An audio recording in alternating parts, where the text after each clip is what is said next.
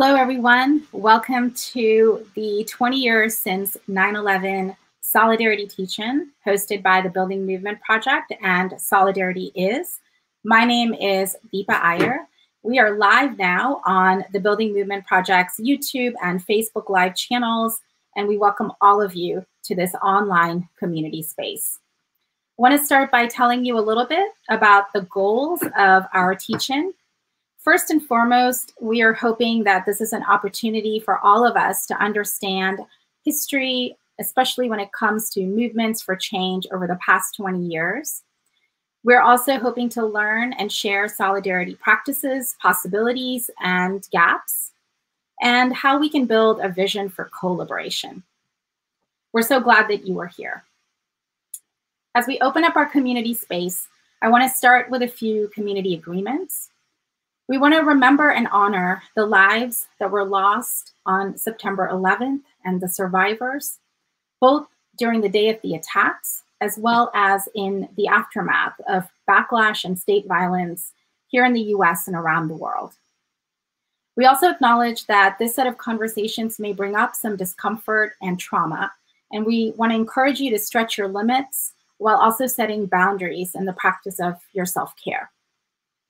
And of course, while we attempted to be as inclusive as possible with today's teach-in, we know that at times it will feel incomplete and insufficient, and we're going to be sharing out resources and information both here as well as on social media on Twitter. And finally, we encourage the practice of being critical and loving at once, always loving community, but being able to critique systems in principled struggle with each other.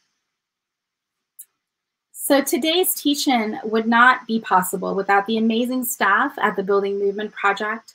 I want to shout out Catherine Foley, Anna Castro, Safia Fauzi, Kitty Hugh, Shelby House, Sean Thomas Breitfeld, and Francis Penrider.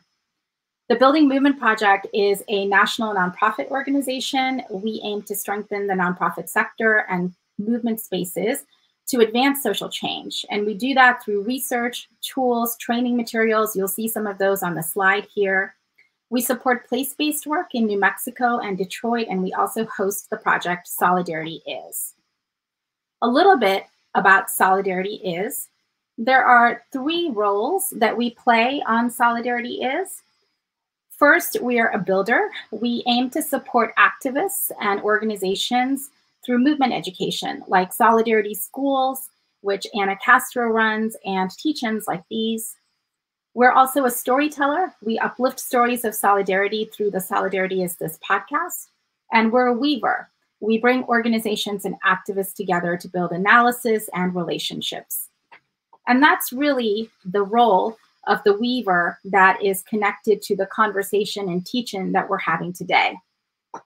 We here today are anchoring this teach-in with members of the Solidarity Summits. The Solidarity Summits were gatherings of movement leaders representing various communities and coalitions for justice. And they originated back in 2014 to actually bridge the gaps between Arab, Middle Eastern, Muslim, and South Asian communities and organizations, and Black, Latinx, and Indigenous organizations. Through place-based learning in New Orleans, Albuquerque, and Murfreesboro, Tennessee, this group of leaders has built relationships and experimented with joint projects through the framework of solidarity. And that's why this teach-in is anchored by them today. So what can you expect today? We are going to start with a little bit of anchoring, and then we're going to go into 3 panels. We're going to first explore connections and commonalities. Then we will talk about co-conspiratorship, and then we'll be exploring co-liberation. Finally, we'll do a synthesis and provide more resources before we close. I want to start by anchoring us in a little bit of history, knowing completely that it is impossible to do that in a few moments, but feeling that it is important for us to have some points of reference and common themes. So in the wake of 9/11, we saw both hate violence and state violence happening in the United States and around the world. Hate violence happened in many ways. It happened, for example, with the murder of Balbir Singh Sodhi, a Sikh American man who was actually killed 20 years ago tomorrow. And that is the anniversary that we'll be talking about as well. We also saw vandalism at places of worship. We saw school bullying and workplace discrimination. In addition, we saw the emergence of state violence, including the policies and regulations of government agencies at the federal and state level that profiled, surveilled, detained, and deported members of the Arab, Middle Eastern, South Asian, Muslim communities. These include, for example, arbitrary detentions of people who are called the disappeared. They include programs like special registration that required boys and men 16 years old and older from 25 majority Muslim countries to report to immigration authorities. The Patriot Act that expanded surveillance powers, and the opening of Guantanamo Bay, and of course the wars in Afghanistan and Iraq. As you'll see on the next slide, by the time we got to the 10-year anniversary of 9/11, the state violence continued. We saw the Park 51 controversy and opposition to mosque construction all over the country. We saw that in Congress, there were hearings on Muslim extremism, and we saw state-level programs around surveillance, countering violent extremism, and the NYPD's mapping and infiltration programs. We also learned that hate violence had not ebbed. In 2012, we heard the news of the massacre at the Sikh Gurdwara in Oak Creek, Wisconsin, and the murders of 3 Palestinian Americans in North Carolina in 2015. The years between 2016 and 2020, as we see on the next slide, felt for many people in the community like a second backlash. We saw the emergence of the Muslim ban and then the African ban, a climate of hate and bigotry, and the unfair conditions in which asylees and refugees were treated at the border and in the interior of this country. At the same time, there's another story that's important to track and share. And as you'll see on the next slide, that is a story about movements for change, solidarity, and power. We've seen the growth of a field of Black, Arab, Middle Eastern, Muslim, South Asian, and Sikh community groups around the country that have been mobilized in the wake of 9/11 and its aftermath. We've seen campaigns to end NSEERs and the Muslim and African bans. We've seen coalitions in New York City to stop profiling through the Community Safety Act, and in the Bay Area to stop the Joint Terrorism Task Forces there. And in 2021, on the 20th anniversary, we see a bold vision, Muslim abolitionist futures, through a coalition of organizations, and a resolution introduced in Congress by 4 women of color leaders that finally acknowledges the government targeting endured by communities. So what does this movement history teach us? How can the lessons from the past 20 years help us to address the generational crises that are before us today? That's what we're going to start to hear about with our first conversation on connections and commonalities within Arab, Muslim, Middle Eastern, South Asian, Sikh communities. Before I turn it over to start that panel, I just want to provide a couple of reminders. This event, as you know, is being live streamed to our YouTube and Facebook platforms. It will be saved on those platforms as well. But throughout this conversation, it is a teach-in, and we want to make sure that you are learning with us and also giving us information. So we want you to engage with us on Twitter. You'll see our handles on the slide, as well as the hashtags that you can use to share your reflections. How has the post 9/11 moment affected you and your communities? What are the issues that you're thinking about right now? What are the questions that you have? Tweet at us, and we'll make sure that we address those throughout the teach-in. Again, the hashtags are 20 years since and September 11th. So now I'm going to turn it over to my sister, Simran Noor, who is connected to 2 organizations I deeply love.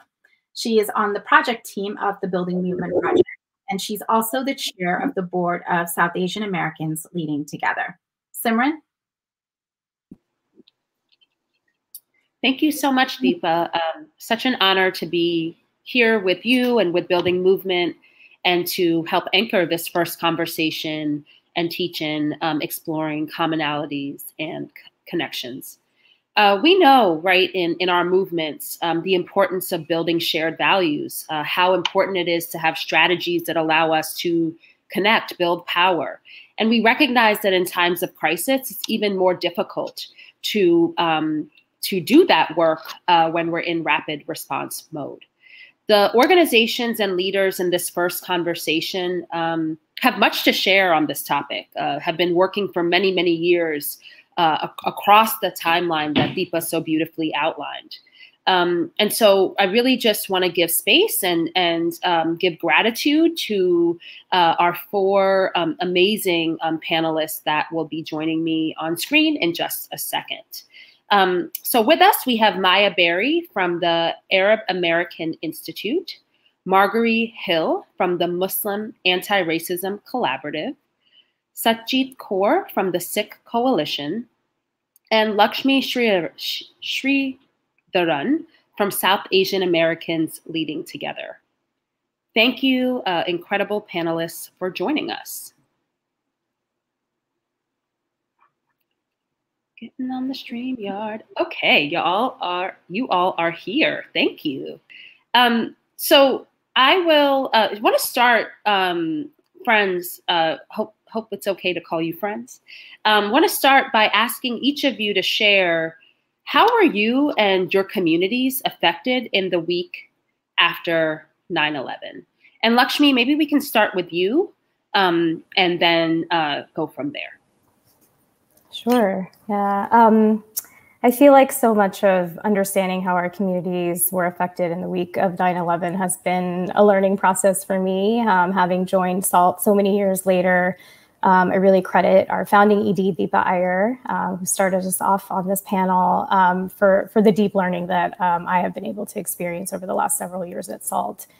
And so, you know, South Asian American communities, and I think the data that we've collected over the years continues to show those particularly racialized as Muslim were deeply impacted by both the surge in state violence and hate violence that Deepa said at the top of the call. And so, you know, with the interpersonal violence, of course, this included murders and physical assaults and verbal threats and all the damages to the homes and businesses and places of worship. And then on the state violence side, we saw just so much reaction and repression by our government that was so severe, but also built on existing systems of surveillance, policing, and racial profiling that were perfected on the backs of other communities of color. And then were specifically targeted in unique ways on predominantly Muslim communities in the US. And so I think, you know, several organizations that are represented here on the call today, and Justice for Muslims Collective and others, have characterized this and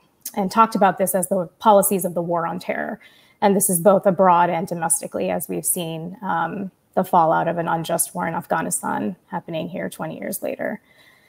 And so I think just to shift gears again back to the interpersonal hate violence, which really spiked as a result of the state violence, a big part of SALT's work was to acknowledge and document and address all of this, which was very much neglected by our federal government. And so our organization mobilized quickly to start this critical documentation and demand accountability from law enforcement around hate crimes. And I think one of the big things that we saw and continue to contend and struggle with today is that is the real divorcing of this interpersonal violence from state violence. And I think one of the examples from those early days that has been so harmful is when former President Bush, you know, recited these very empty words around, you know, not attacking Muslim communities. And yet, as he said that, his administration was implementing those policies of the war on terror. So we heard Patriot Act and Sears, Guantanamo Bay, and really set up an infrastructure that has been expanded to date 20 years later.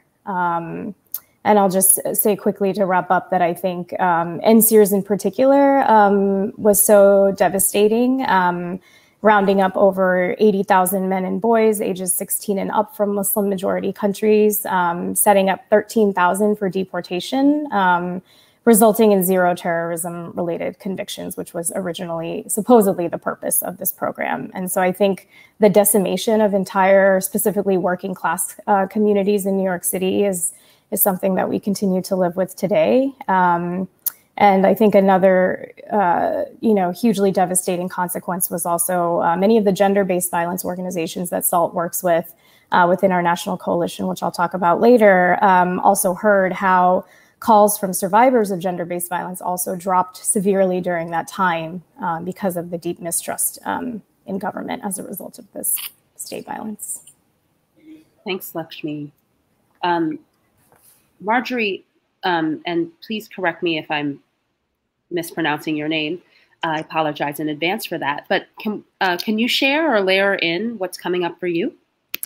Yeah, I mean, so much is coming up, and just a little. My name is pronounced with a hard G, so like Margarita. But I go by Marjorie. Also, I'll answer to anything but margarine. You know, people used to tease me with that. So yeah, it's definitely a lot is coming up, and I'm part of multiple communities. I'm African American. I'm Muslim. You know, clearly identified as Muslim. I am a Santa Clara University Bronco, which is a Catholic university that was also impacted, but also just like that student community. What was the vulnerabilities that Muslim students faced during 9/11, and what was the pressure? Like, that is something that really comes to mind, because we weren't really truly equipped to deal with the kind of onslaught, right? The questions, the suspicion, the calls to answer for what happened. For the international students, we didn't even know how to hold space or support or to organize for our peers, the international students who got rounded up, right? Whose families ended up on no-fly lists. We were concerned because of political organizing, right? There was a deep repression of dissent, right? And there was a deep fear as far as, because we knew we were already subjected to the type of surveillance. We were already subjected to policies that targeted us, but we knew that this was getting ramped up. And the interpersonal, right? The fear of I feared for my own personal safety, because in that, the first few days, we didn't know what was going to happen, and not being able to mourn. So there's a lot of the kind of the psychological terror of being victims of terrorism, right? That we were under attack, but also knowing that history. And I remember asking my family, I'm one of the few Muslims in my family, and I asked them, I asked my mom and brother, and I was like, would you support me for what would come next? And, and what would they know as working class African Americans? But it was just having that difficult conversation. Obviously, there was a lot of interpersonal attacks on people that I knew. At the time, I wasn't visibly Muslim, but the interpersonal from the burning of a Christian church, the arson, right? The Islamic school that I was a substitute teacher for when I was a student volunteer, they had to seek protection from the very agencies that would target all of us. And it was just such a difficult time. And I'm just really trying to think about like what's coming up. And it was like a lot of things that we did repress, and trying to respond to that moment of being suspects, but also being victimized by the interpersonal discrimination, the acts. And then as the state policies came, we were also deeply worried and affected, and not having the tools to challenge those. Thank you so much for sharing that, and really beautiful to be able to hear it. I mean, though very painful from the many kind of layers of identity that you carry and obviously share and shape the work that you do. So thank you. Satjeet, what about for you and the Sikh community? Yeah, so I'll start with a story.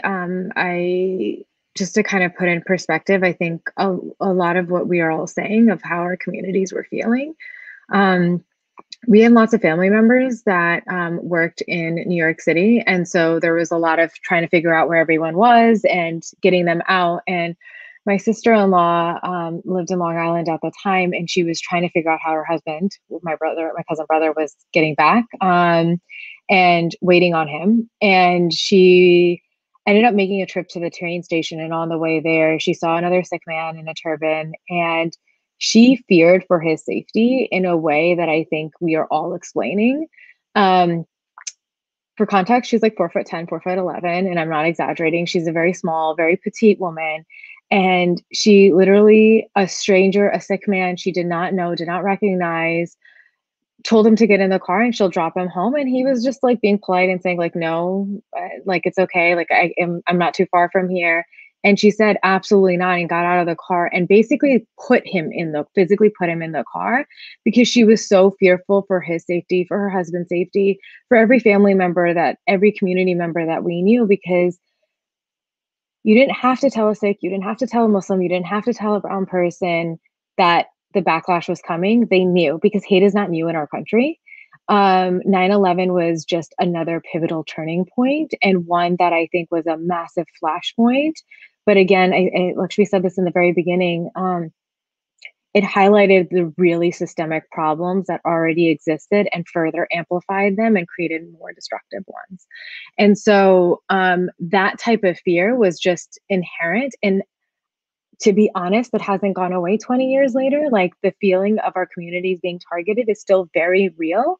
And it's not just targeted in the ways that I just described, or in the way Balbir Singh Sodhi was killed on September 15th, and tomorrow is the 20th anniversary of that. And he was the first person killed in the backlash. But we had 300 reports of incidences in the first month, and we had an access database and didn't have access to the social media that we currently do right now. So imagine if we, in that time, during Yahoo groups, had 300 reports of incidences against the Sikh community. Like, imagine the actual magnitude that exists. I am still hearing from community members to this day that I never knew how they were physically assaulted on September 11th, the 12th, the 13th, the 14th, 15th, and the days following. And so the policies that Lakshmi and Margari, that you have so succinctly described, and I won't get into those, but it's not just that interpersonal of like how another person in our community will maybe target us, but also how businesses and employers create policies, how classrooms and how our education system are marginalizing our communities and not allowing for these histories to be taught. Like, we're heading to Arizona tomorrow for Balbir Singh Sodhi's anniversary. Sikhi was going to be taken out completely from the state standards a couple of years ago. And so forget Balbir Singh Sodhi being taught and that history being taught in schools, the whole community was about to be eradicated from the state standards. And so just like the ramifications of how our communities actually have to fight for our existence continues very much to this day. And I think that's a lot about the conversation around solidarity and like community building that's really important. Is that flashpoint was really problematic in many ways, but it was also a flashpoint for all of us to be in this space and to be created. And it's given us this responsibility to carry forward. And while it's not a burden that's fair, I'm really deeply appreciative of everyone that's here and all those watching, because we are creating impact together. Thank you so much. Maya. Thank you. Again, it's wonderful to be with all of you, even for a difficult anniversary. You know, I'll tell you a story as well. When I first moved to Washington, D.C., it was to work at the Arab American Institute, and it was a very long time ago. I was there specifically because the Institute had been set up in 1985 for the civic engagement and political empowerment of Arab Americans, a community that had historically been targeted primarily because of our engagement in politics. You were allowed to be an Arab American as a doctor, you were allowed to be an Arab American as a teacher, but the moment we sort of stepped into the political space and particularly stepped into advocacy on the issue of Palestinian human rights, our presence was unwelcome. And the Institute existed specifically so that we can make sure our community was able to fully participate in our civic life in all its forms, including our politics. And it was after being there for a wonderful 5 years, I had the opportunity to go work for a member of Congress. At the time, I really wondered, I was working on issues at the Institute related to something called secret evidence, which is a provision from the old 1950s immigration law that was being targeted and used against Arab immigrants. And it is, as I explained it, secret evidence. We were dealing with something called CAPS, which was an automated passenger profiling system that airlines were using to profile people while they were flying. And working on all of these issues, and I went to work on the Hill because specifically my boss at the time was really heavily engaged on the issue of secret evidence and the way that it was targeting both Arab Americans as well as American Muslims. And I thought, this is great. I'll have the opportunity to impact policy directly. So when 9/11 happened, the day of 9/11, I was in my office in the Rayburn House office building when it happened. And when the first plane hit, we were there and we were all watching it. As Hill offices have a TV screen on every single desk. So there are multiple televisions are going and we're all watching it. And you immediately want to go, oh goodness, and I really hope this is an accident. Please tell me this is an accident. And that's all you rerun in your head. I want this needs to be an accident. And when the second plane hit, my member of Congress that I work for is in the congressional leadership. And he immediately called our office and said, evacuate now. And it was very clear what was happening to all of us at the time. And then you shift to say, regrettably, and if you think about this sort of intellectually, like what a bizarre response, please don't let it be Arabs. Please don't let it be Muslims. And you have this sense of, you have this response because you know what's coming. We are a community that had been directly impacted by events we had nothing to do with, thousands of miles away in another part of the world.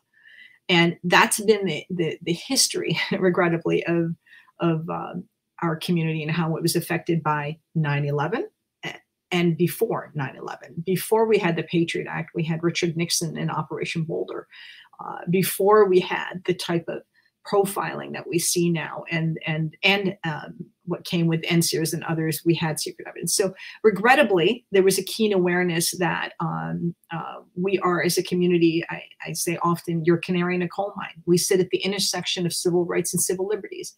And what happens to our broader American community is in some ways piloted and tested on us in violation of our rights. And it's quite unfortunate. Because for many reasons, but the immediate aftermath, I mean, folks have talked about hate crime and the surge that we saw. We had so many employment discrimination cases at the Institute in the hundreds. We heard from hundreds of people that an individual was brought on staff to do nothing other than employment discrimination, which is something we just hadn't done. And it came at a time where in some ways the community was hopeful about what we had done. We had Arab Americans elected at every level of office, from your local city council to members of Congress. We were ready to tackle some of these issues. As I said, the reason I went to the Hill is because I thought I could go ahead and make some progress. And then this happened. Thank you, Maya. Just taking a breath, to honor all that each of you have shared and the depth of impact that these events have had on you as individuals and on every aspect, right, of the lives of the communities that we are a part of and that you all work with. I'm curious. So, really robust understanding of what took place in the days after, and also understanding that this panel is about connections and commonalities, and wanting to ask how did you all build together? How have you since, right, looking back across 20 years, how have you built together in times of crisis, especially when the respective communities that you represent and serve don't always work together? So can you talk a little bit about how have you built internal solidarity across your communities? And I'll just leave it open for anyone maybe to kick us off. I'm happy to quickly start. I think for us, one of the key things, and I'm really grateful for our founders for doing this, was that we would absolutely not fall into the rhetoric.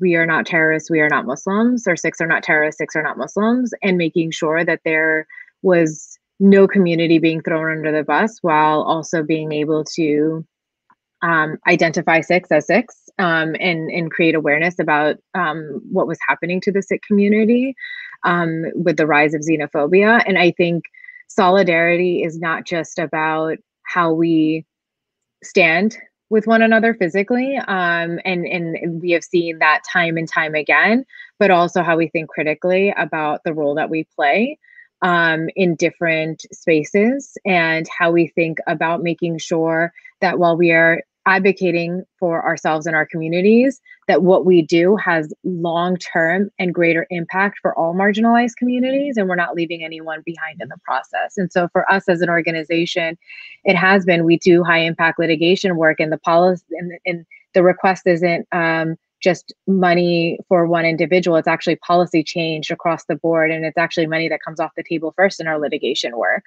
because we are looking for policy change across the board. And so that to me is, it's how we speak, it's how we stand, and it's in our actions and how we ask for change. Yeah, so I'll jump in.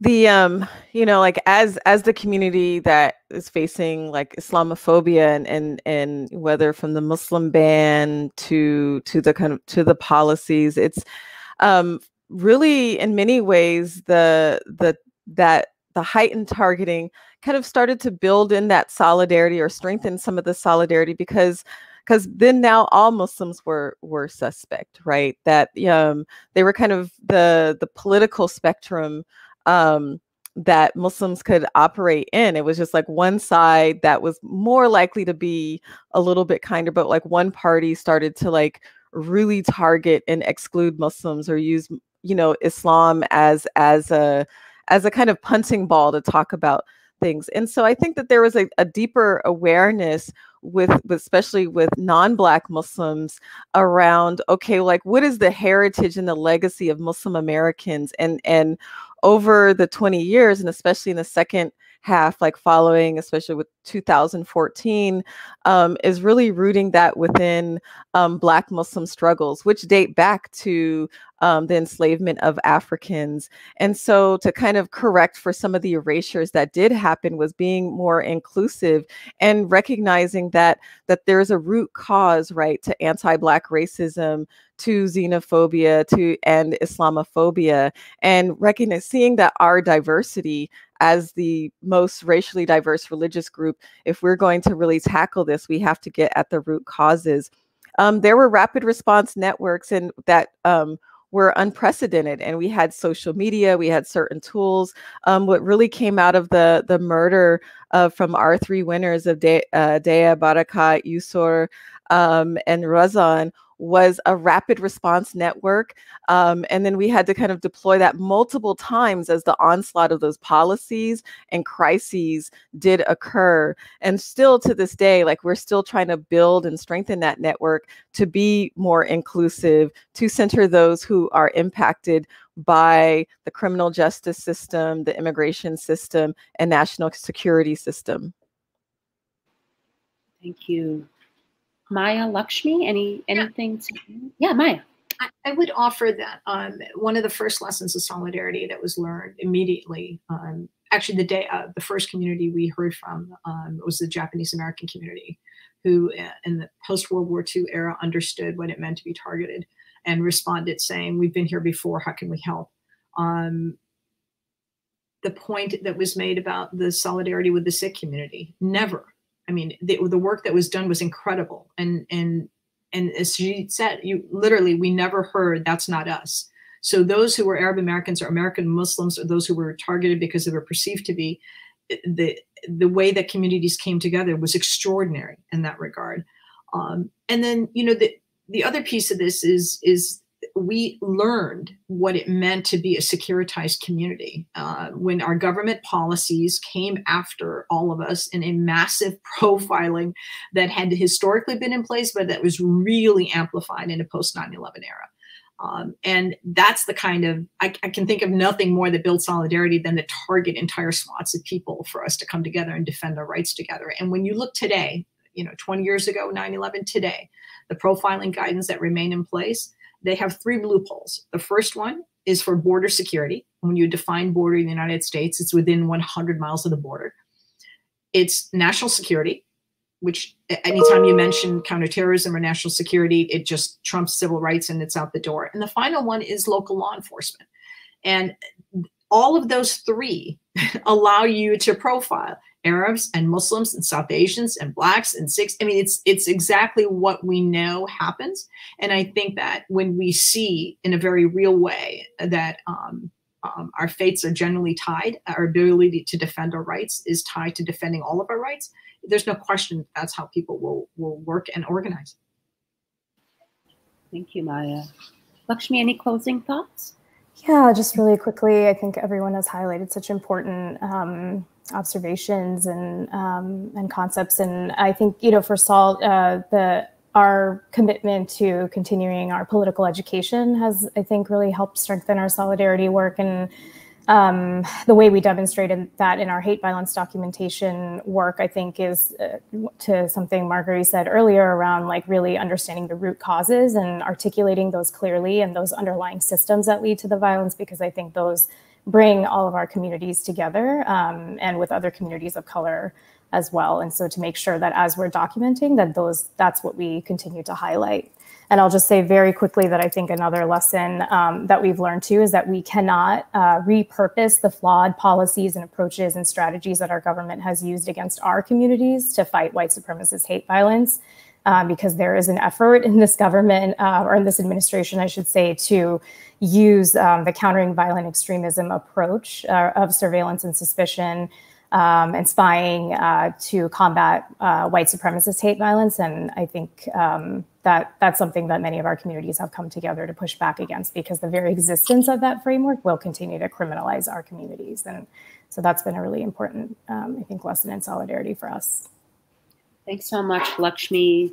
And to each of you, you know, I know that we are pressing up against time, and I'm going to hand it over to Deepa, but I just really appreciated y'all in this last segment really lifting up the need to address root causes, the need or the ability that y'all and your organizations have been able to build infrastructure to respond rapidly, but also take on the policies and the systems that are at the very root, right? And so, you know, want to ensure that we lift up that long-term sustainability and ensure that people feel supported to do this work in the long term. So for all that are listening and joining us, we also want to hear from you about what you've learned from this conversation. Tweet us at #20yearssince, and we will share your responses. So with that, I just want to thank you, Lakshmi, Maya, Margari, and Satjeet for your time, for your wisdom, for all that you shared, and just immensely grateful and honored to be here with you today. So with that, I'll turn it over to you, Deepa. Thank you. And I also want to send my deep gratitude to my sisters in the movement. We have been through a lot together. So thank you to all of you. And thanks to all of you who are watching on YouTube, Facebook. Please let your friends know, let your colleagues know to join us in the teach-in. So now we're going to actually have a poetry break as we transition to our next panel on co-conspiratorship. And I'm really excited to welcome Mayel Williams to the teach-in. Mayel joins us from Houston, Texas, and Mayel is actually part of BMP's and SolidarityIs' Power Up internship program, where we place social justice activists, rising activists with social justice organizations through stipends and trainings and movement education and peer learning. And Mayel was working at the AFIA Center this year. So excited to welcome you into the space, Mayel, and I'm going to hand it over to you. Hello. My performance piece is a poem titled Living, Loving, Being. This is a fusion of some journal entries and honestly some love letters woven into new material, delicate enough to mold with open air and designed with the hopes of calling ourselves into togetherness.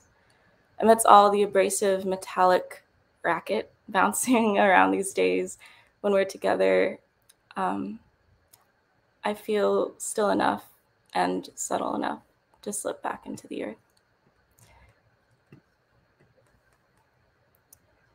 living, loving being.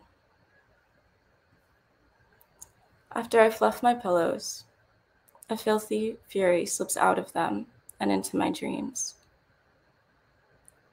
I slip out of my dreams and into a bath with sinking machines and floating trees.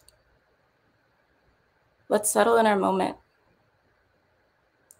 You'll take in a breath so deep, it'll shuffle your thoughts like feathers. Then naturally, you'll release your breath. If you practice this, even your heaviest feathers slither shyly from the spotlight. Dust will settle, wind will soften. If you'd like, it will. If you'd like, you'll become so microscopic, so very dense. You'll slip into the earth, onto a bed of warm, salty, chewy clay. You'll wake from a simple slumber, freshly sentient, to find yourself held in the breath of every living, loving being. Someplace you always knew you would return to. Thank you. Thank you so much, Mayel, for that. And it really reminded me of how and why it is important to create this community of care for ourselves and for our communities. Really appreciate you being here and sharing your poem with us. Thank you so much.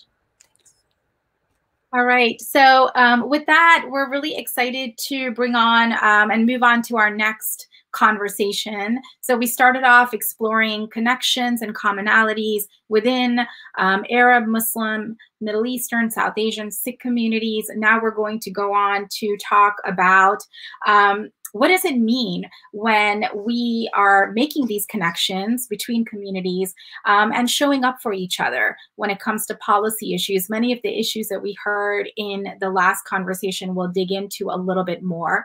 What does it mean to co-conspire? What does it mean when we actually don't do that? So with that conversation, or in that conversation, I'm really excited to invite some dear friends, Aarti Kohli with the Asian Americans Advancing Justice Asian Law Caucus, Linda Sarsour, Empower Change, Ramla Sahid from the Partnership for the Advancement of New Americans, and Vince Warren from the Center for Constitutional Rights. So welcome to our teach-in. We have a lot of folks watching who are trying to learn more about the work that you do. So we're so excited you're here. I also want to do a special thank you to Aarti and Vince, who are actually on sabbatical, but who said yes when I asked them to join this conversation. So, you know, there's a lot of love and community here. So welcome. It's so good to see you all. I wish we were in person, but here we are. So I want to start actually by just diving into the first question, which is there are a lot of direct through lines between what happened in the wake of 9/11 and what is happening today, right? Whether that is around national security and immigration policy, whether it's around CVE and targeting Black identity, Black activists, whether it's around the Afghan war and the resettlement. So I want to ask each of you to share one of these dots, connect the dots for us between what happened in the wake of 9/11 and what is actually transpiring today so people can learn more. So I'm going to ask Aarti to start, and then I'll move on to Linda, Vince, and Ramla. Aarti? Thanks, Eva, and happy to be here, Vince. Let's check in about sabbatical life afterwards. So yeah, I was in DC, or actually Northern Virginia, when 9/11 happened. And the day after 9/11, there was a hearing scheduled on the DREAM Act, which is legalization for undocumented folks. And George Bush was president. He had been making noises about, you know, welcoming some sort of legalization, some sort of reform. And when 9/11 happened, it all stopped. And the immigration, and, you know, at that time, immigration advocates, a lot of them weren't even immigrants themselves. I mean, people who are advocates now, it's a whole different world. You have impacted people leading movement space That was not the case. If you were undocumented, you didn't disclose your status. You weren't, I mean, it was just a different world, and particularly in DC. And so, you know, people were caught so off guard, and the Department of Homeland Security was created basically overnight. And advocates couldn't stop it. It was a train that was just going to roll right over people. And the only, like, I remember being on calls about the creation of the Office of Civil Rights and Civil Liberties within DHS. Like, that was kind of the only little thing we were going to try and get. And so what has happened from, I mean, even before that time, but it really increased afterwards. And you saw legislation like the Patriot Act, you saw NSEERS, you saw all these programs that people have already mentioned. But the piece that was so painful was that people in the immigrants' rights movement didn't fight the framing of national security. That was the part that was just really hard to take. And there just weren't enough folks from Muslim, Arab, South Asian communities in the immigration movement space. And that has shifted over time, but we see this. And one of the most painful things that happened is there was rhetoric to get legalization, which was, we need to know everyone who's in the country, and that's why we need legalization. I mean, literally, that was, those were the talking points that were created. And yeah. So anyway, and to this day, you have legalization, like, you know, we're talking about it again. We have to fight really hard against national security provisions. Yeah, I really appreciate you bringing that up, because it is one of the gaps, right, in terms of looking at our communities through a national security lens and being able to push back against that. That is a through line. Vince, what about you in your work at the Center for Constitutional Rights? Can you share a little bit about a through line that you can trace for us? Sure. It's great to be with everybody. And yeah, there are so many through lines, but one I think in particular that we're dealing with now, and I think particularly for folks who are coming to the fight or have been activated around racial justice issues, policing issues, registration issues. Prior to 9/11, you know, on September 10th, the primary targeted community by law enforcement were Black folks.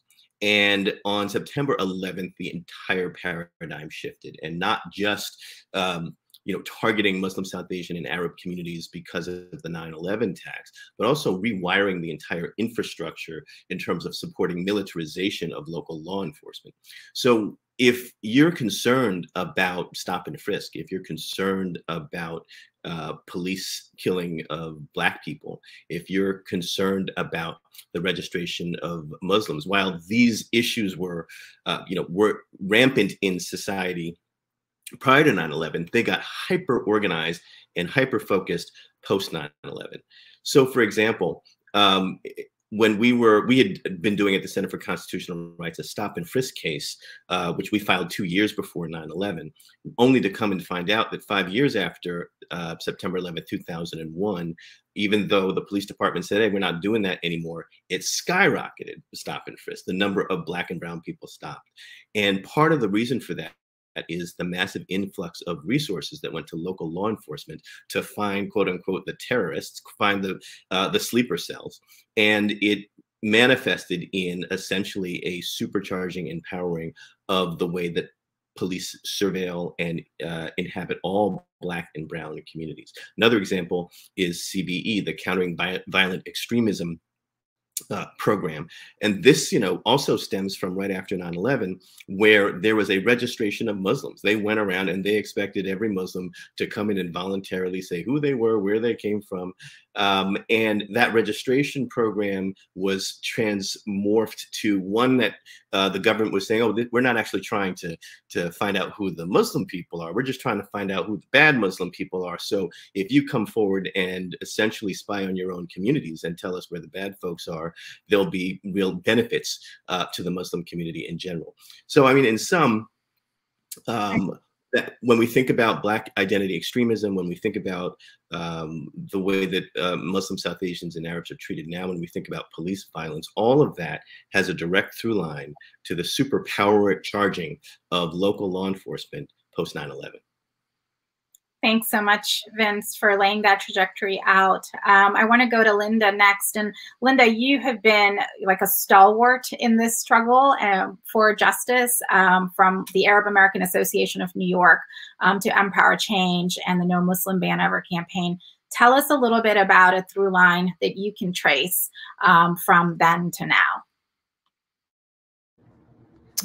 It's so good to be with all of you. I appreciate that, Deepa. There's so many, and that's what makes the reflection kind of back on 20 years since 9/11 almost seem like we're reliving it again, because it's still happening right now. And I guess one through line that hasn't been mentioned, and I think Aarti and Vince have done such a wonderful job, is the way in which there has became like a separate justice system for the Muslims. And so when we think about the usage, for example, of secret evidence, when we think about the communication management units in places like Indiana, while there's been a concentrated conversation on Gitmo and closing Guantanamo, but we have Guantanamo North, and Muslims make up maybe more than 70% of those that are in these type of Guantanamo style prisons, when we are only 1% of the population. And so our people going in through a system that treats them differently on the offset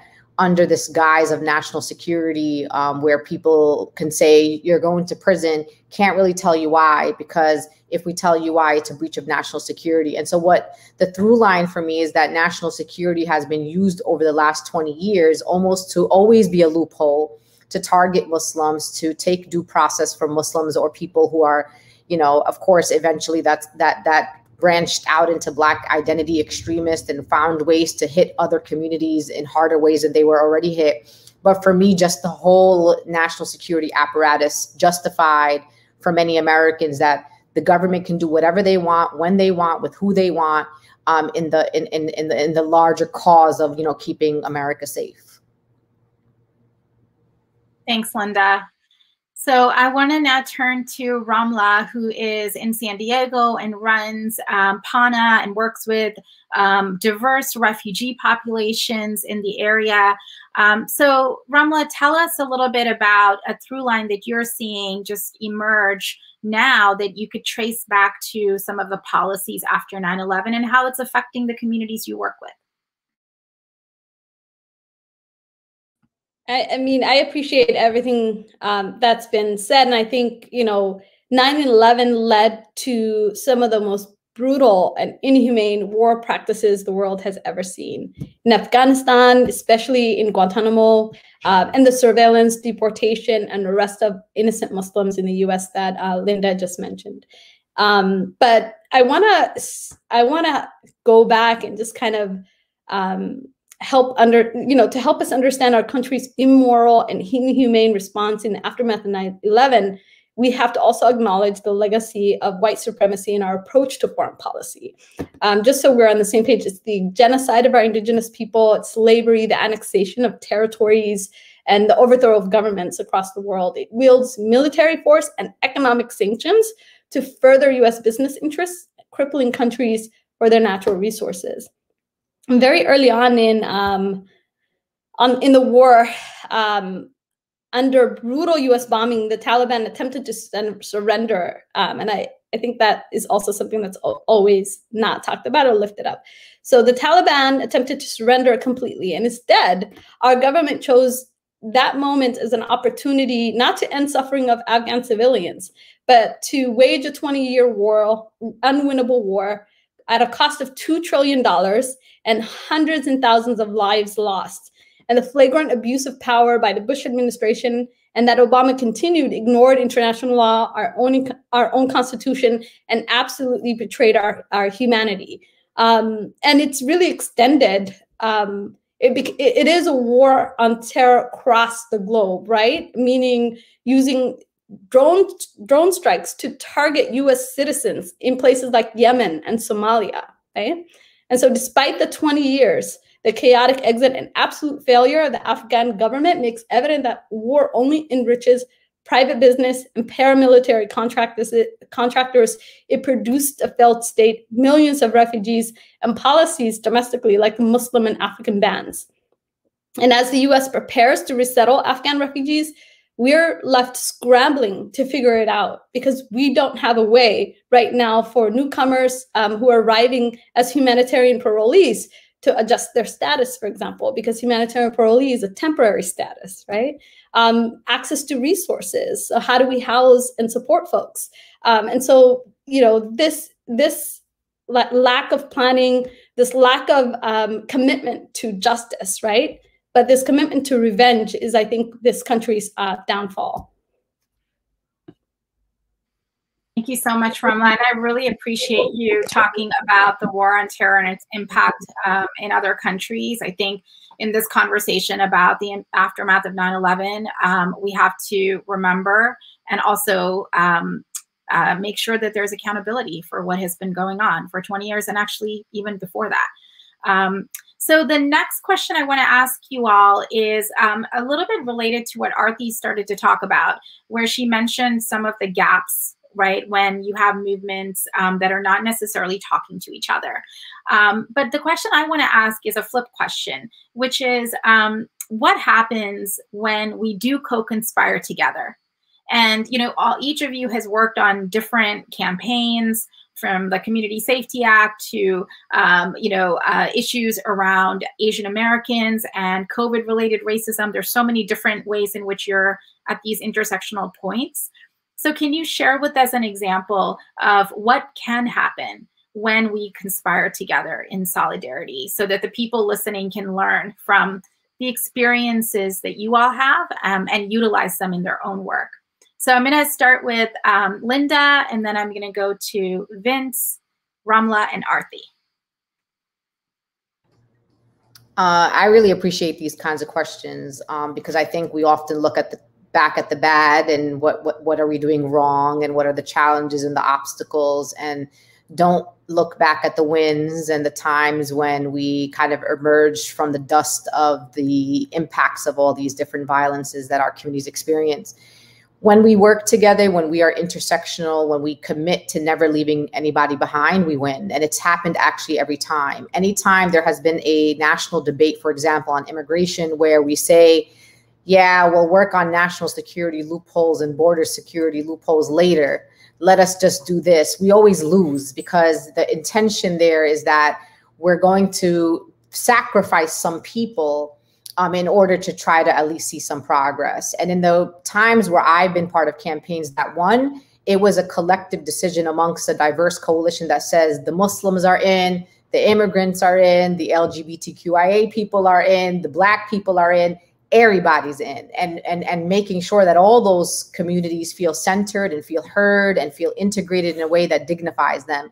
And that was the Community Safety Act, which is really I believe, a model campaign of police reform and police of course, it wasn't the most transformative piece of legislation for a monster like the New York Police Department, but it was something that proved that poor, Black, brown, working class people can beat multi-millionaires and billionaires like Michael Bloomberg and those who are standing with him. We were able to beat police unions who in New York City are humongously powerful monsters that a lot of people can't defeat. And we were able to prove by working together, by training more leadership in our community, by working across movements, by not selling each other out, by not saying that stop and frisk was a worse policy than surveillance, or that surveillance of Muslims was worse than this. There was no kind of oppression Olympics in that coalition. And eventually we got to a point where Mayor Bloomberg actually vetoed our legislation. And the headline said that the special interest groups, which were us, Black and brown people and poor people, were special interest groups that we lost. And what we did was just a few weeks later, we went back for a rematch in the city council. And we were actually able to pass a veto-proof majority against Bloomberg, who in fact pumped millions of dollars against city council members who were running for re-election. He was putting ads up across the city. I mean, it was a disaster. Right. But it was young, poor, working class, Black and brown, LGBTQIA people, Muslims, and white allies who literally bird dogged city council members and said, listen, you're either with us or you're not with us. Which side are you on? And we won. And that was always, that for me will always be a highlight of my career, of seeing what it feels like for us to not have to fight for a seat at the table. We never had to humanize the Muslims. We never had to be like, hey, we're over here. We were there and we were welcomed and we were included in ways that we weren't nationally. And so and of course, you know, CCR was key to that larger kind of Community Safety Act fight. And of course, the lawsuit that they had, which, by the way, also engaged community. I remember during that trial having, you know, so for example, we had basically Muslims at the trial day. So the Muslims took an anchor day where we kind of packed the courthouse and kind of stood in for each other so people didn't have to take the brunt of the work. And that's the kind of solidarity I saw over the last 20 years and what we really need moving forward to actually win for all our people. Thank you, Linda. And thanks for sharing some of the ways in which that particular campaign worked and why. Vince, curious to know if there's something that you can share with us about an experience that you've had. Yes, thank you. And plus one, Linda, thank you so much for raising that. And Linda was key to the success of not only the Community Safety Act, but also the winning of the stop and frisk case, because the coalition essentially stopped the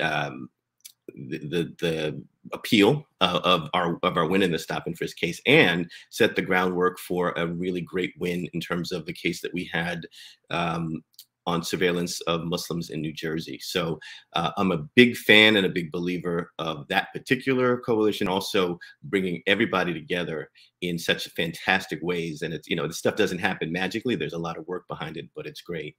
I would add that almost all of the issues that were raised today, that Ramla raised, that Linda raised, that Aarti raised, that the Center for Constitutional Rights has done cases on them. We challenged the Communications Management Unit. We've challenged the torture of an extraordinary rendition of Meher Arar, Syrian citizen of Canada. We challenged the drone strikes that the Obama administration was doing in Yemen. And in each one of those issues, we didn't do it alone.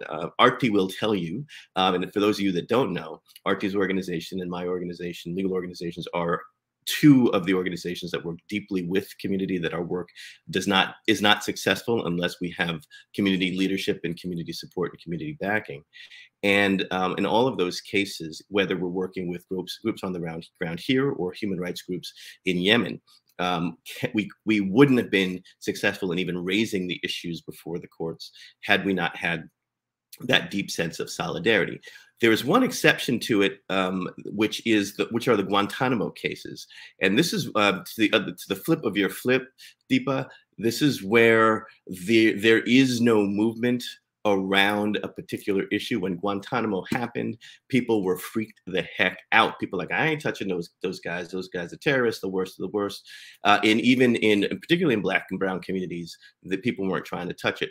That's a situation where the lawyers moved forward and litigated those cases, litigated them successfully, and over a period of time, organizers were able to bring people to those issues and to connect the issues of Guantanamo and the background issues to the issues that they care about in their community. So over a period of time, really the organizers moved and built movement around some of those issues. And where it really came to bear was 2016, 2017, when the Muslim ban happened. Because when we filed the first litigation challenging Guantanamo in 2002, nobody, and I mean nobody, wanted a part of that litigation. Here come Trump talking about a Muslim ban, and all of the organizations were right there and ready to file litigation at that top level to be able to push back on this horrible discriminatory policy. So my view is that 20-year lesson is that when you build trust, you act in integrity, you act with with fierce determination around your principles, and with the help of organizers and storytellers, over a period of time, you build the movement so that it doesn't take one organization to kick the government's ass when they do something done. It's the people that are doing it. It's extraordinary. Thank you so much, Vince. I feel that energy and momentum and courage. And I want to next go to Ramla, especially since you work you're working at the border, right? Can you share an example of what has happened when you have co-conspired with others? The idea of co-conspiring is a practice that I think we should own. I think often we go into coalition meetings and it's like, we're doing the same thing we do every time. We come together, we plan together, but the idea of like setting an intention to co-conspire and being intentional about what that means and having shared principles, shared values around it is critical. And an example I can share is our Trust SD coalition. So Trust SD stands for the Transparent Responsible Use of Surveillance Tech.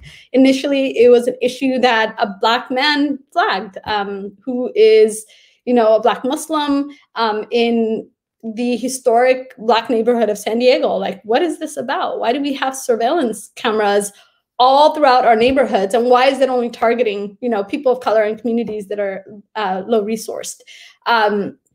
Flagging that, I think, was really important as we pulled together an intentional group of people from the tech field who normally don't engage on people of color issues on civil rights, to the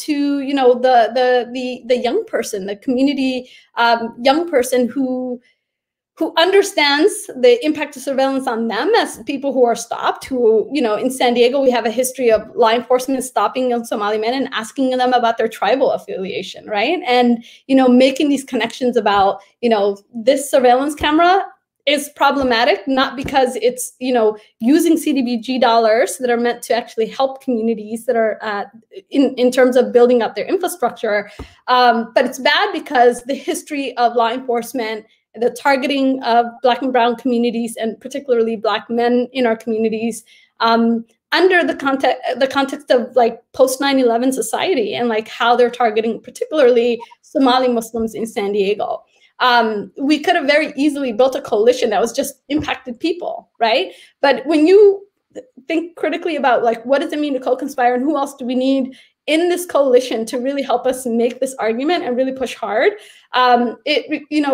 It was the privacy advocate in Rancho Bernardo who, is well off, is a white man with graduate degrees, has no issue with the government putting up street to him, it's like a fancy street light. And we need that, right? We need more street lights. But being intentional about building a coalition around just and telling the story of not just how it impacts one community, but how it harms all of us was really intentional. And sitting with that, really telling the story of how it impacts all of us so that we have a clear understanding of what it is that we need. And where do we, what might have we done with those resources? What could we do with $3 million in our community? Right. And so having intentional conversations about where our values are and where we want to put our money, where we want our city government to focus in resourcing, that really allowed us to build a broad tent of people and resulted in hundreds and hundreds of people who were unplanned. We didn't even most of the organizing was just catalytic, right? Because it was so clear. Hundreds and hundreds of people calling and winning on that issue. Yeah, thank you. And I appreciate what you said even from the top, right? About being intentional about co-conspiring, that it isn't something that we just do as a byproduct. It has to actually start there. And Aarti, just turning to you for the last word on this. I know you all have worked on, as Vince pointed out, a lot of different issues, right? I don't know if you can share just one example, but if you could, is there anything that you would add to some of these elements of co-conspiring that we've already heard from our friends? Yeah, well, strategically, I think one of the things that's happened is because we've been unable to move things and through Congress at a federal level, we are interrupting systems at the local level. And that you see all over the place. And one example has been with the Joint Terrorism Task Forces. So these are, people don't even know that they exist. And these are partnerships between the FBI and local police. And one of the main challenges of these partnerships is when local police partner with the FBI, they don't have to follow due process. They don't need probable cause to go interview someone. And so all of these civil rights protections that are there in the law fly out the window. And we saw this partnership in action early in like 2014 when a Google engineer who went to visit his parents in Pakistan, one day a police officer and an FBI agent together showed up at his workplace to interview him in San Francisco. And that's when, you know, we started seeing, okay, this is this partnership in action. And then you fast forward and what happened after the protests, after the tragic killing of George Floyd, you know, you had Bill Barr, the Attorney General, to activate these joint terrorism task forces and basically target all the protesters, calling them Antifa, calling them these radical protesters. And in that time period, we know there's been surveillance. There's been surveillance of Muslim communities and Black activists.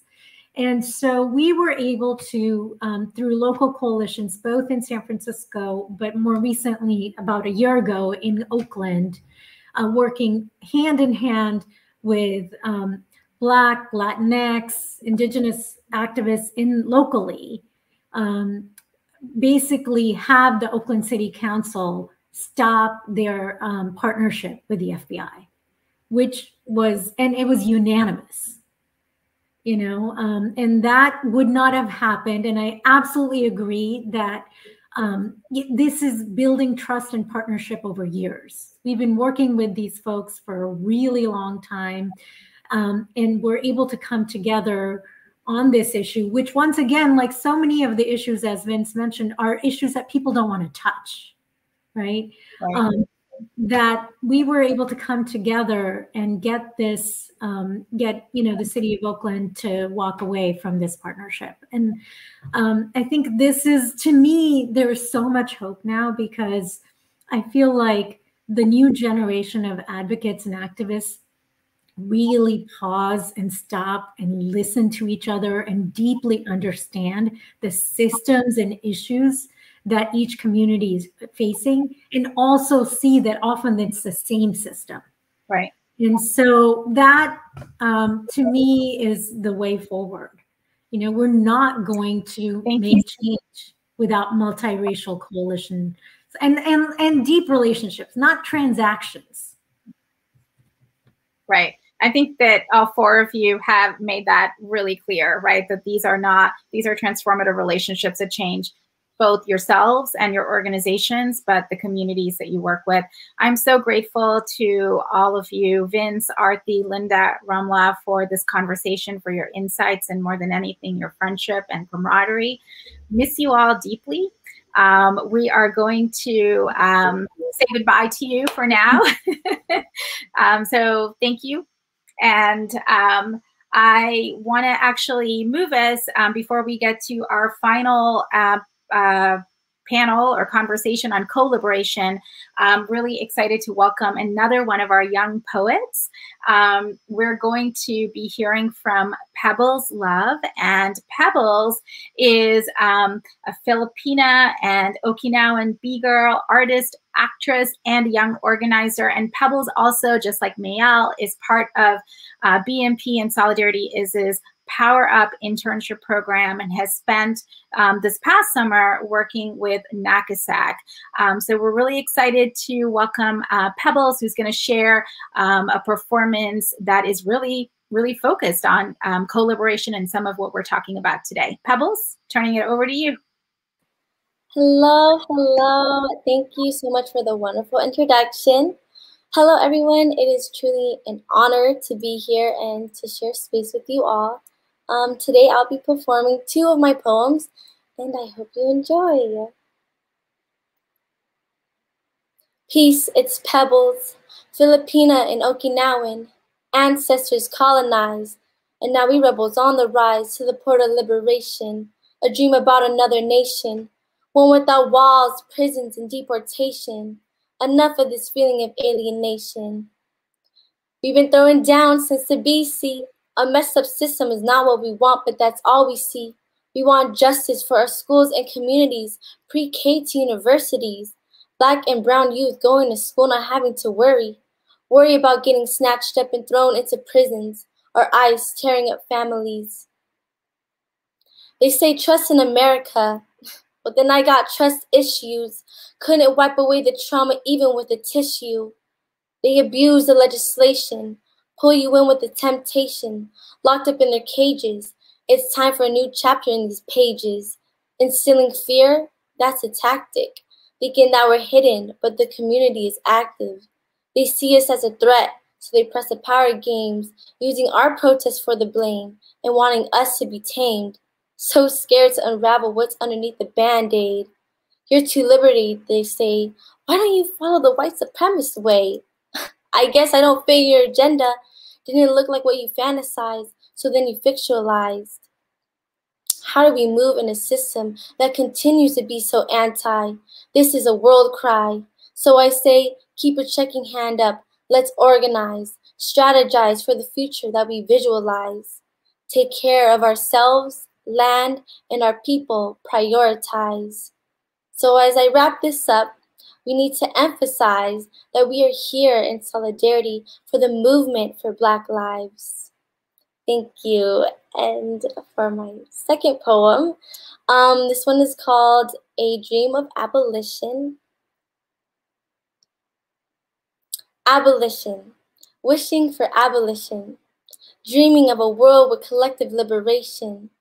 I don't want to drown in oppression or be swayed by white supremacist temptations. Want to live where everyone is freed from the shackles, we are lifted. Let's get lifted, let's get lifted. Don't sleep on the strength that revolutionary love holds, from the new gen to the old, continuing the fight to abolish the system because we are too radical to fit in their mold. We must hold each other close, hold each other accountable, for together we will get there, get to our dream, to be free, to be free. Thank you so much. Pebblz, that was really powerful. And I'm sitting here holding what you said about taking care of ourselves, our land, and our people. That really resonates. And it is such a wonderful opening to our next panel, which is actually about co-liberation. So thank you so much, Pebblz. Appreciate you. So now I want to turn it over to Sean Thomas Breitfeld, the co-director of the Building Movement Project, who is going to talk with us in conversation with 4 more members of the Solidarity Summit about co-liberation. Sean, turning it over to you now. So much, Deepa, and thanks also to all of the folks who have been with us for the past hour plus, talking about solidarity and the lessons and legacy from the last 20 years. As Deepa mentioned, we are going to be talking about co-liberation, and when we're talking about co-liberation, we're both talking about like the commitment to the liberation of all of us, and also like intentionally refraining from engaging in tactics and wedge narratives that keep us separated. And so just really want to center that as we welcome this next panel. I am joined by Ahmad Abuznaid from the U.S. Campaign for Palestinian Rights, Ashley Henderson from the Highlander Research and Education Center, Judith LeBlanc from the Native Organizers Alliance, and Pedro Rios from the American Friends Service Committee. And so we're really going to pick up on what the last panel, Linda, Ramla, Aarti, and Vince were talking about in terms of the multi-racial solidarity as a transformative strategy. And really excited to dig into where we're headed and the lessons that have been learned that we can bring into we are bringing into our movements today.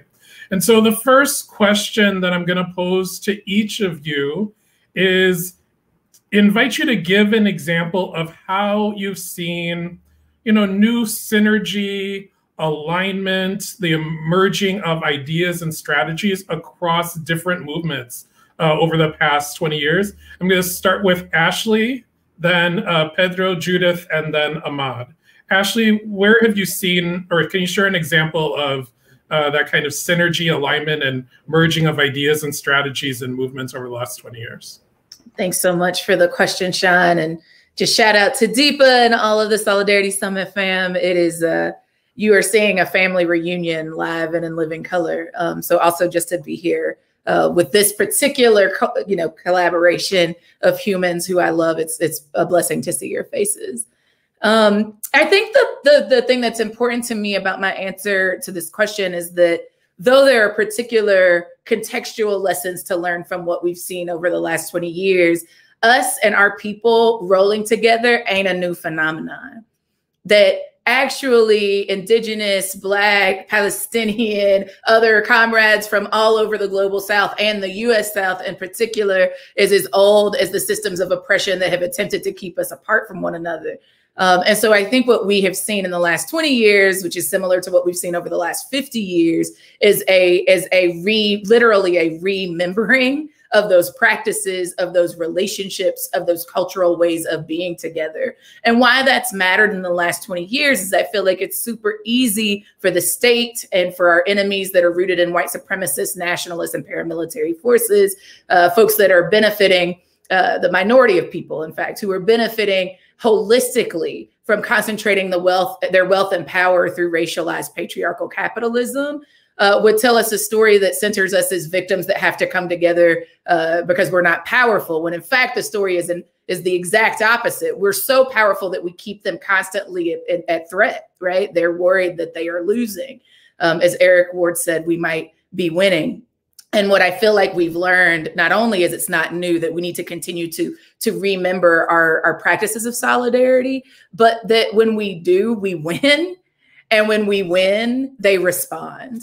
I feel like that's what we've seen over the last 20 years, that when we came together to build a powerful anti-war movement, the state responded. When we've come together across our differences to demand a free Palestine, they have threatened our funding, they have threatened our very lives. When we came together in defense of Black lives, even last year or during Ferguson or the Baltimore uprising or the Charlotte's uprising or any of the many, many times that Black liberation has led at the forefront, what we have seen is a dramatic response from the state and all of those that would see us not win. And so I think the biggest lesson for me over the last 20 years is that strategy not only is transformative, but it wins, that it wins, and that now we need to be building the infrastructure and relationships that are powerful enough to sustain those wins. Thanks so much, Ashley. And, great to have that reminder that the past 20 years is a re-remembering of lessons of the past centuries, right? Pedro, what have you been seeing? What are the examples of merged ideas across movements that you can share? Yeah, thank you. Thank you. And it's such a pleasure and a wonder for me to be here and sharing this space with all of you. It's exciting to see all of you here together. And that's a great question, because one of the things that I've noticed over the past several years has been that the state also has consolidated its power in a way that obligates us to have to remember and bring up what our generations have been telling us for a long time. So some of the, and I'll provide an example of what that is, precisely my work on border issues and on immigration issues generally. What I've seen is how the Border Patrol attempted to market itself as a national police force, showing up and repressing the movement around Black Lives Matter protests. In San Diego, they were sharing armament with the San Diego Sheriff's Department, and then we saw them in other parts of the country.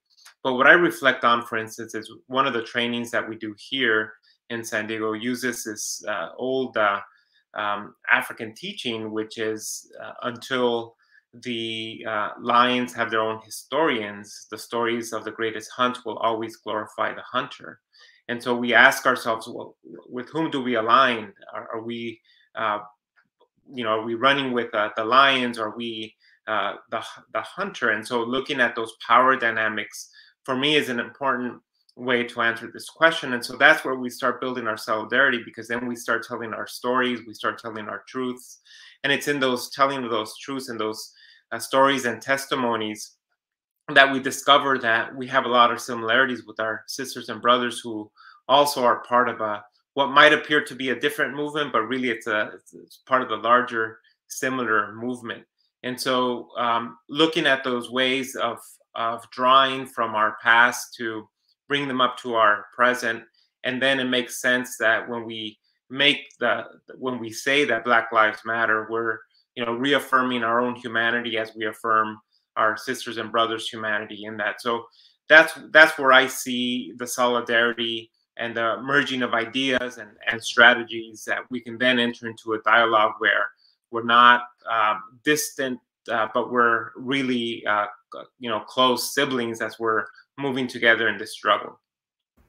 Thanks so much.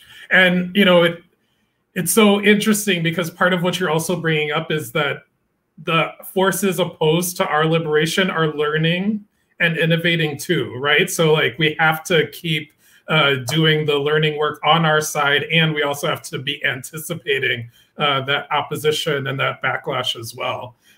Judith, what are you seeing in terms of how different movements are having new forms of alignment and shared strategy and collaboration?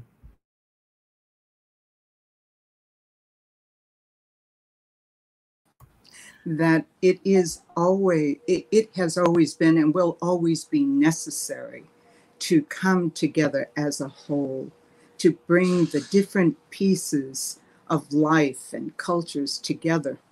And the truth is that when there's a big interruption like 9/11 was, the launching of wars, the incredible break in continuity, both in the economy, socially, politically, spiritually, there was a rebuilding and a response, just as we're seeing right now with COVID.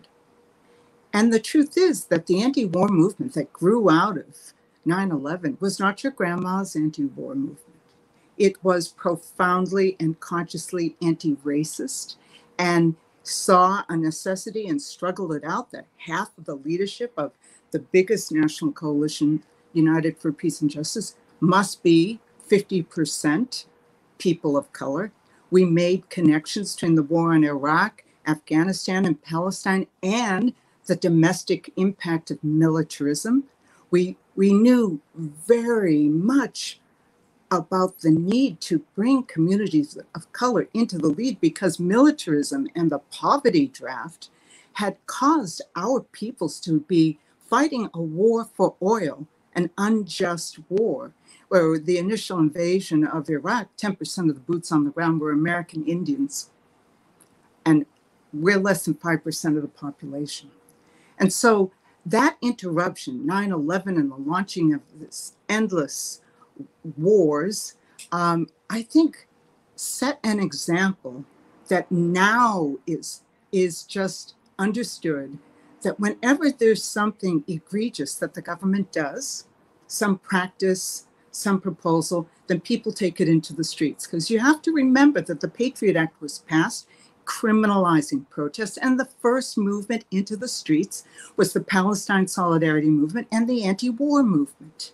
And so now we're in a situation, and we've seen since then, that every moment that arises where there's a crisis, people go take action. They challenge the narrative. Black Lives Matter, the Dreamers, the Fight for 15, the fast food workers, the women's movement, Standing Rock, all in rapid succession.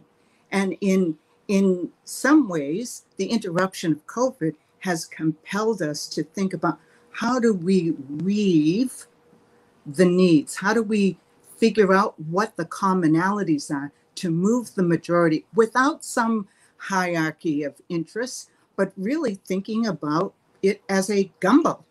Like, how do we bring people together so that our commonalities, our common opposition to systemic roots of oppression, economic, racial oppression, that's the common denominator. And people think like that without a lot of prodding. They start thinking about it in communities all across communities, and it's a higher level than pre 9/11. 20 years ago, before 9/11, it was not a foregone conclusion that you think about the system or the impact of militarism or the absolute necessity for the leadership of movements to be led by people of color. Thanks so much. Yeah, I mean, so great to be reminded that there has been a shift in consciousness in our communities and in our movements. Ahmad, what are you seeing in response to this question as you think about different movements today compared to 20 years ago? Well, thanks for the opportunity to be here with you all. Sending much love to all my Solidarity Summit family. I can't wait to be together with you in person again and sharing all the joy that we have. You know, I have to lift up the plight of our political prisoners. All of our different communities have suffered under the carceral state or the carceral systems that, you know, imprison us from Palestine to here. And I think, you know, as we're hearing the call from the Movement for Black Lives for abolition, we understand how that impacts our political prisoners. And so we lift up the call to free them all. And I'm very proud for the U.S. Campaign for Palestinian Rights to be a part of that call. And just to note how, again, to Ashley's point, this connects to where we were historically and not just 20 years. Angela Davis, you know, one of the elders we frequently look to, talks a lot about during her time in prison, the letters that she received from Palestinian women prisoners imprisoned by Israel, how those letters encouraged her, inspired her, and you know, let her know that she was not alone in her opposition to the carceral state and to these carceral systems. So I have to lift up abolition and the will to free them all out of these prisons. I also want to look up historically delegations, how delegations have played such a huge role for us, both historically, folks going to Palestine, but also more recently, the Dream Defenders delegations and Eyewitness Palestine delegations to Palestine, and the delegations from Palestine that came to Ferguson, that came to Chicago, that came to Miami to build with us. The last example I want to lift up, which I think, again, all kudos and props and love to the Movement for Black Lives, is the Movement for Black Lives policy platform in 2016. You know, we had all learned from the movement to boycott South African apartheid. We had all learned from the Montgomery bus boycott and the boycotts of Woolworths and the civil rights movement. And so the Palestinian movement called for BDS, boycott, divestment, and sanctions. And soon we saw that, you know, the solidarity was there from our comrades here in the US. And so within the Movement for Black Lives policy platform released in 2016, we saw an invest-divest framework, or a divest-invest framework unveiled that showed us that, you know, M4BL was giving this country a roadmap to, for the first time ever, divest from war and devastation and death, and for the first time ever to be invested in Black futures and Indigenous futures and futures of civil rights and freedom. And so I want to lift up those examples because, you know, sometimes we're beating ourselves, attempting to reinvent the wheel, but sometimes those lessons are right there for us. Boycott, divestment, and sanctions. So shout out to South African freedom strugglers against apartheid, and shout out to the Movement for Black Lives and all of our comrades here with us today. Thanks so much. Yeah, and so we're going to move on to the second question for this panel, which is about, you know, what lessons would you want to impart or share with younger folks who are coming into multiracial movement spaces? Judith, I'm going to start with you and invite you to share any lessons that you want to impart to the younger folks who are joining us today and who will be watching this on YouTube in the future. Well, I think it's important for all of us to remember that organizations come and go. They only are significant when we understand that movements go on forever. Movements are not controlled by one organization or a handful of organizations, but they provide an infrastructure for the grassroots to express in very demonstrative ways their opposition or their support for something new, for a horizon goal. And if we look at each period of history and we understand that there are organizations who can play an important role, but the movements are what go on forever, then the way that you work in your community, how you are accountable to your community, will have a bigger and broader perspective, because we all of us, Black, Lives Matter, Native Organizers Alliance, AFSC, the U.S. Campaign for Palestinian Rights, we have to see our work within the whole. Like, are we contributing to building a broader and deeper solidarity that can withstand differences of opinion? Because movements walk in the same direction. They're not necessarily walking on the same path, and that can be okay.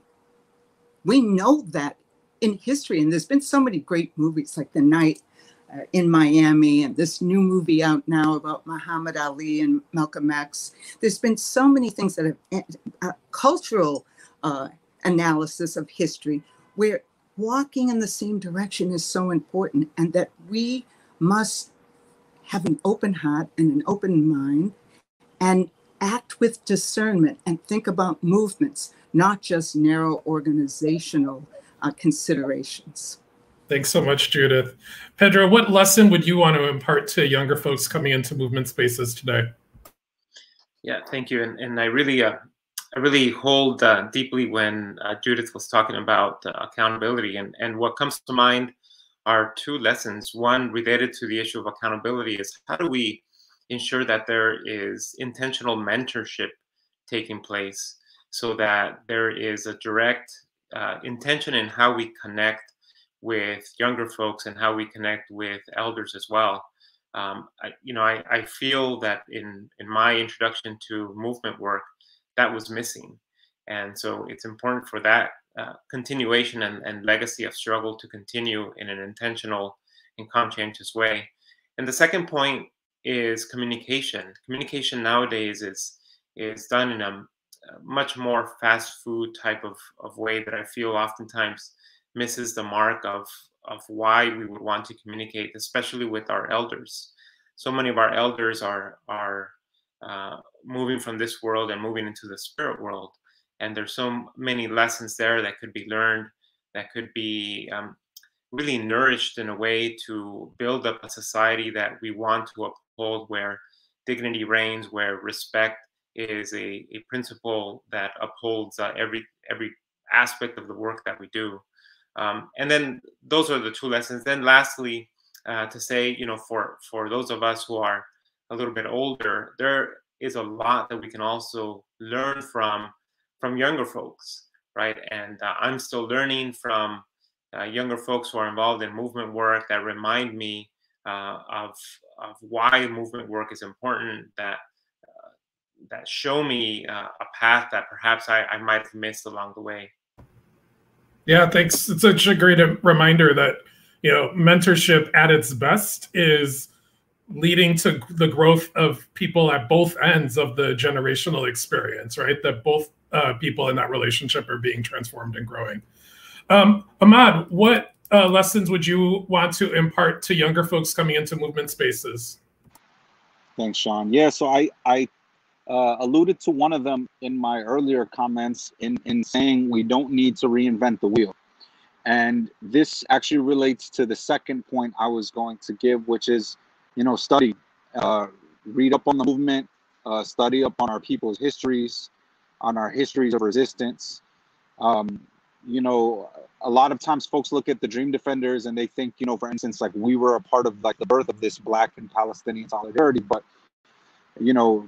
a lot of us are being educated about that relationship historically. And if you were to look at, for instance, the local fights that were happening in the city of Detroit, for example, you know that Black, Arab, Latino, white workers from the automotive plants united to make sure that United Auto Workers would divest from Israeli bonds. And so we can find a lot of the lessons if we would just read and lean into some of the history. Now, it doesn't mean we have to do it exactly as they did it, but there's so many lessons to be taken away there. So that's kind of a combination, learning and studying the history of our movements, of our peoples, but also no need to reinvent the wheel. And then the last one I'll add is operating from a framework of abundance as opposed to scarcity. This was a big one for me. The ability to dream and envision what we need to build requires of us to operate within a framework of abundance rather than scarcity. And this works as it relates to fundraising, but even when we're dreaming up direct actions, and we need more bodies. You know, we need more people. We need more comrades. You know, I happen to think that if we dream it and we envision it, we can inspire it and we can build it. So abundance versus scarcity. Thank you so much. Yeah, thanks. And so I'm going to bring it back to you, Ashley, in terms of lessons. And, you know, I think as Ahmad was saying, like this, the point you made originally, like remembering that, you know, the solidarity has existed over centuries. It's not a new practice or a new phenomenon. What other lessons would you, or what other lessons are you imparting to young folks coming into movement spaces, particularly from the vantage point of the Highlander Center and the role that you all have played in movements over generations? Yeah, I mean, again, intergenerational, multi-generational power building gets the goods. It's why intergenerational organizing is a methodology that Highlander has been helping to support and accompany organizations and communities to understand how to do excellently for almost 90 years. We'll be 90 years young next year. You know, this could be a whole panel topic on its own, but just to amen what I've heard and to add a few things. You know, I think it's important to know the difference between a strategy and tactics. I feel like in the last few years, in moments where we didn't have anything to lose and had everything to lose, some of us have gotten really good at throwing tactical spaghetti at the wall and just praying something sticks. But that is not you know, to Ahmad's point, is like, it's not a vision. It's not a strategy. It's not a long-term goal. And what we're contending with is people who are not only thinking long-term about strategy, but are in the process of implementing a 50-year strategy that they came up with, you know, years ago. And we need a strategy, and we need to be able to clearly articulate that vision and strategy to our people. Otherwise, we are in a grand stage of experimentation that we will not be able to sustain. You know, I think that it's important for us to remember that we live in the past, present, and future all at the same time every day. And we should be considering that as we develop these strategies and tactical interventions. To Ahmad's point, we're not the first, last, or only to do this work. And so we can learn from what has been, but we can also not get stuck in our ways by leaning into the vision and the innovation of younger generations who are demanding that we not just concede to what we believe is possible based on the contemporary conditions, but that we demand what we deserve regardless of what the state says we deserve, what they say we are valuable for, all of those things. I think it's important that we remember that accountability is important, but accountability is not punishment, right? If we haven't learned anything in the last 20 years post 9/11, is that punishment does not transform relationships. It does not transform communities. It does not transform conditions. What it does is harm people, even with the best of intentions. Punishment is not our goal. Abolition and accountability is, and perfection is not required. For you to be on the side of bending the moral arc of the universe towards justice, I mess up every day and I have to be accountable for it. But it doesn't mean that the way that we get to transforming how we're in right relationship happens through punishment. We know that to have been a failure. I would say in closing, you know, that political difference arises. Get comfortable with it. I would say that finally, like, what I'm learning from young people is threefold. I really agree with my comrades who have said, like, I actually think the real question is, what do we have to be learning from young people over the last 20 years? And I think that what I've learned is, like, we need to be asking really sharp questions about who the state is criminalizing, who the state is telling us is the bad guy, right? Talk about a lesson, right? The state told us all sorts of lies post 9/11 about who we should hate, about who were the bad people, about who we should criminalize. And we need to be asking questions about who that serves. Why would it serve me to be upset with undocumented people in this country, knowing that this country is 9 times out of 10, the reason why their countries are places where they would have to flee in the first place, right? Why would I hate my other working class brothers, sisters, and siblings when actually we have more in common than the enemy that is trying to keep us squarely in these class stratifications, right? Like, we need to be asking the question of who does it serve to see them as the other of me? to see them as the opposition of me, the people that are trying to get something to be over me, versus actually practicing solidarity with them. And I think towards that point of solidarity, what I'm learning from young people is how do we build solidarity in a way that is not codependent and transactional, but interdependent and sustainable. Like that's actually the work that I feel like so many of us in the Solidarity Summit are experimenting with, is how do we be in right relationships that are not just you scratch my back and I'll scratch yours when the time comes, is not also building codependency so that it's like we have to be good fighters, but we can't actually be good winners and then just sustain those victories. I think that's the work of solidarity in this 21st century context. Thank you so much to all four of you for joining this conversation. Really appreciate the insights that you've shared and the opportunity to see the magic of the Solidarity Summits in real time. And I'm going to pass it back to Deepa right now.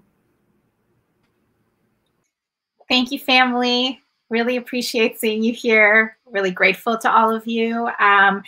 This was a really, really remarkable teach-in. And for those of you who are watching, can you imagine what it's like when everyone is actually in person? Because it is a really tremendous energy and momentum coming together.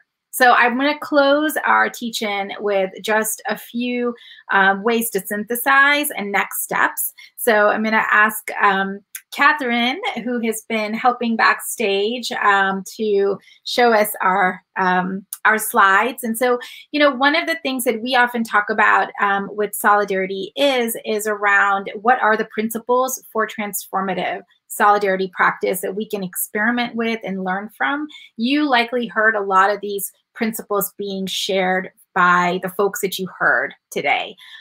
We heard about the importance, especially as we were talking about a 9/11 teach-in, of centering communities that have been affected, being informed by their leadership. We heard about what can happen when we co-conspire and not sacrifice or compromise communities. We heard about the importance of identifying commonalities and connections, especially as Muslim, Arab, South Asian, Sikh groups built together at a time of crisis. We also heard about the importance of building capacity and care, because in order to do this work, as Judith reminded us, it's a long-term struggle. Movements are long-term struggles that go past even organizational life cycles. So how do we sustain? As Ashley reminds us, how do we learn from each other and create this intergenerational spectrum of learning? So these are some of the principles that we wanted to highlight that you may have picked up on during the Solidarity teach-in. You'll find more of this information online at buildingmovement.org. So what do you do with this information, right? We've shared a lot here. So what exactly can you do if you are listening in? So if you are part of an organization or connected to a network, whether that's a campus group, or whether it's an organization with thousands of followers, you could think about whether it makes sense for your organization to do a solidarity statement or to enter into partnership with many of the organizations that we've talked about here. If you're in philanthropy, you could think about figuring out ways to actually move more resources to support movements like the ones that we heard about today. In fact, there is a pledge that is out there coming from foundations who are interested in investing significant resources to Black, Arab, Muslim, South Asian, Sikh communities at this time during the anniversary. That is a pledge that foundations could join. If you're an educator or if you're a student, hopefully this teach-in has allowed you to connect some of the dots between policies and practices that occurred in the wake of 9/11 and what we're seeing today. And lastly, please support the organizations that you have heard about here and the people who come from the communities that have been affected, particularly in the 20 years after 9/11, whether they are organizers, whether they are refugees, whether they are movement leaders, whether they are people in your community, neighbors, students. This is a time to support and extend that care. So With that, also want to share with you a couple of other events that are being hosted over the next month. As we keep saying, the impact of 9/11 and understanding it keeps going well beyond the anniversary date.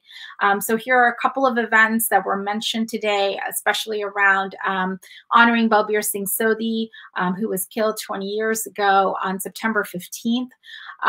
Also, a lot of cultural ways and narratives that you can take part in and understand. The Justice for Muslims Collective is doing a program called Counter Narrating the War on Terror through Muslim Eyes, and South Asian Americans Leading Together, or SALT, is doing a mini docuseries and interactive digital exhibition. So these are just some of the events that are being organized through Solidarity Summit organizations and allies. And finally, wanting to share with you a resource in Spotlight, Teaching Beyond September 11th, which comes out of the University of Pennsylvania and is a multimodal curriculum for educators and students about the ongoing global impact of 9/11. We here at BMP and Solidarity has contributed to this curriculum. We hope that you'll check it out because it is another way to ensure that we don't have sanitized and incomplete narratives about what has happened since September 11th and in its aftermath. And we hope you'll stay connected. We would love to stay in touch with you. We would love to partner with you, learn from you, and co-conspire with you. These are all ways that you can contact us and learn about our Solidarity Schools, our Solidarity Is This podcast, and the resources and reports that Building Movement Project produces. You can find all of that on our website, and also by contacting us and staying in touch with what we're putting out there to strengthen nonprofits and social movement spaces. So with that, I want to take a moment to actually bring to our front stage all of the people that have made this teach-in possible. They're here, and I want to thank Anna and Sean and Kitty, Safaya, Simran, who have been part of putting this teach-in together. Obviously, want to thank all of the folks from the Solidarity Summits who joined us over the course of the last couple of hours to give us your insights and learnings. We have all benefited.